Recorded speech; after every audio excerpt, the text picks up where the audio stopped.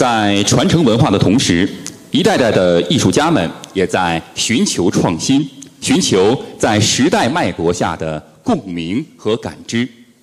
在这里，飞扬将携手古筝演奏家 Melody 严为大家带上2种艺术形式的对话。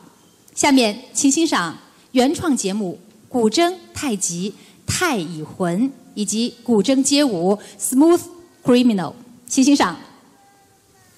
While focusing on arts and cultural inheritance, our artists have also been searching for innovations in the new era. Here, CPAA is presenting to you 2 dialogues between different art and cultural forms, 古筝 and 太极, and 古筝 and hip-hop. Let's see how their inspirations will bring fresh air to the stage.